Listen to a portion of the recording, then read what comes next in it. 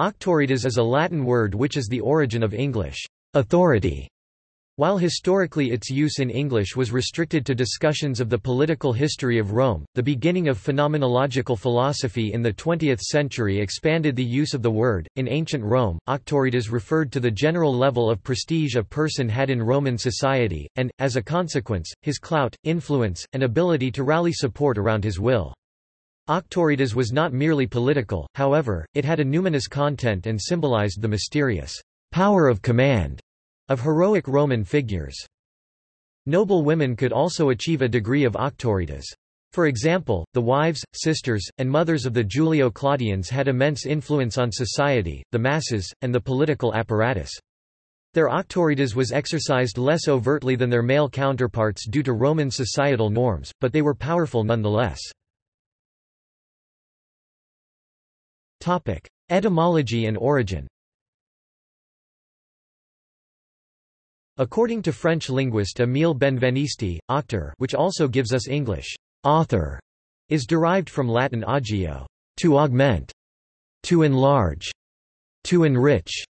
The auctor is qui augit, the one who augments the act or the juridical situation of another. Auctor in the sense of author comes from auctor as founder or, one might say, planter-cultivator.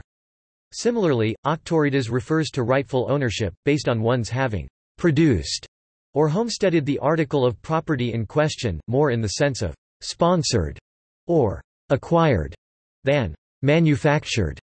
This auctoritas would, for example, persist through an usufructio of ill-gotten or abandoned property. Political meaning in ancient Rome.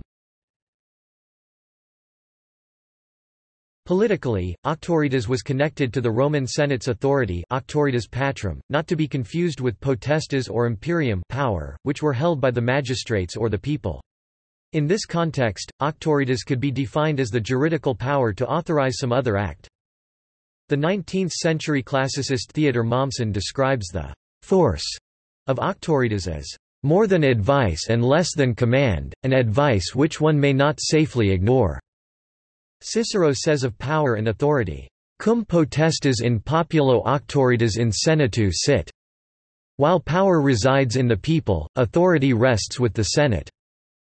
In the private domain, those under tutelage, guardianship, such as women and minors, were similarly obliged to seek the sanction of their tutors, protectors, for certain actions. Thus, auctoritas characterizes the auctor, the pater familias authorizes, that is, validates and legitimates, his son's wedding in prostate. In this way, auctoritas might function as a kind of passive counsel, much as, for example, a scholarly authority. Auctoritas principes. After the fall of the Republic, during the days of the Roman Empire, the emperor had the title of princeps, first citizen, of Rome, and held the auctoritas principes, the supreme moral authority, in conjunction with the imperium and potestas, the military, judiciary and administrative powers. Middle Ages. The notion of auctoritas was often invoked by the papacy during the Middle Ages, in order to secure the temporal power of the pope. Innocent III most famously invoked auctoritas in order to depose kings and emperors and to try to establish a papal theocracy. Hannah Arendt. Hannah Arendt considered auctoritas a reference to founding acts as the source of political authority in ancient Rome. She took foundation to include, as Agio suggests, the continuous conservation and increase of principles handed down from the beginning. See also Pietas.